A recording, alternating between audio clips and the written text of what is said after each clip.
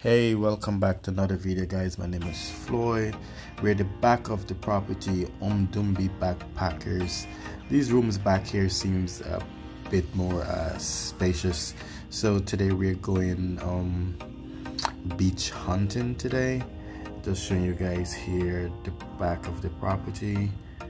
There are about 15-20 rooms, I'm guessing. I don't have a accurate number, but these are much bigger than the one that I'm staying in. And I told you guys in a previous video I paid 2,000 rands and I'm staying here from Sunday until Friday. This is a little football or soccer field, and right over those hills I'm thinking there's another beach over there, but we'll figure it out. I would stop the video here, and when I get to the beach I guess I'll continue talk some more, because we want to focus on the track that we have to take here, because there's like snakes. We actually saw a snake yesterday, so we have to be very careful. So yeah, I'll be back in a flash, guys. Yeah, so we're here Bay of Few, and Aaron's is the leader. Seems like he's been here before, so I'm just actually following him with the camera. So we passed a few homes.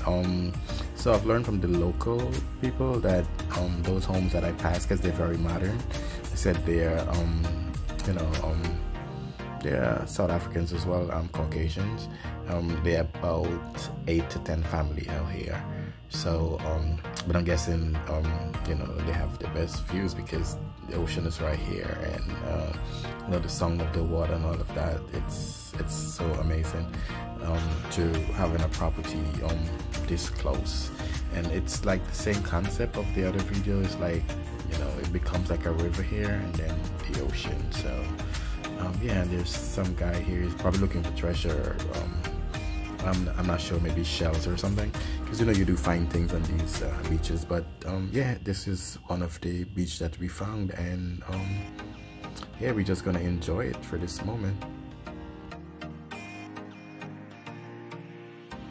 Today is day 4. I have a few more days to go, and Aaron and I just decided to venture out, do some exploring. The other guys, they stay back, but it's good to explore and be curious and stuff at times. And this is what we found. Like, this is beautiful. And back here, these hills, like I would say about a mile back, there's homes, and they're on much higher elevations, so they could actually see the water.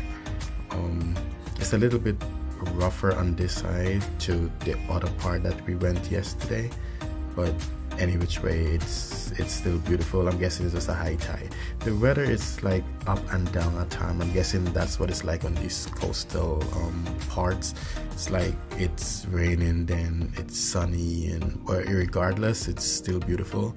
And I wouldn't trade it. And right up there, if I had to build, probably put a house up there, but probably wouldn't be too safe as well too, because when it's high tide, sometimes I'm sure the water could splash there and mess with the sand and maybe weaken the foundation of a home. So that probably wouldn't be the greatest idea to put a house there.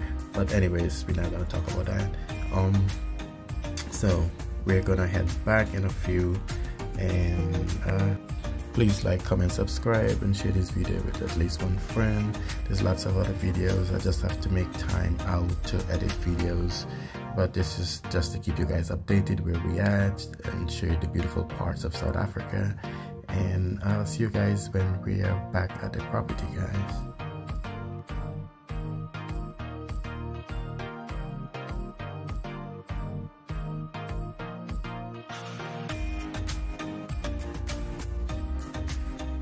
We are back, guys. So it took us like 15 minutes walking back. I just didn't show you guys all of that because of space issue on the phone and camera. So yeah, for that reason I just show you when we get back here.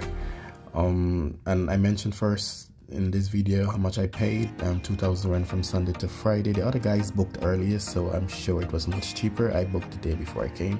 And if you guys would like to get more information on how to find this Umdumbi backpackers, you could reach out to me in the email.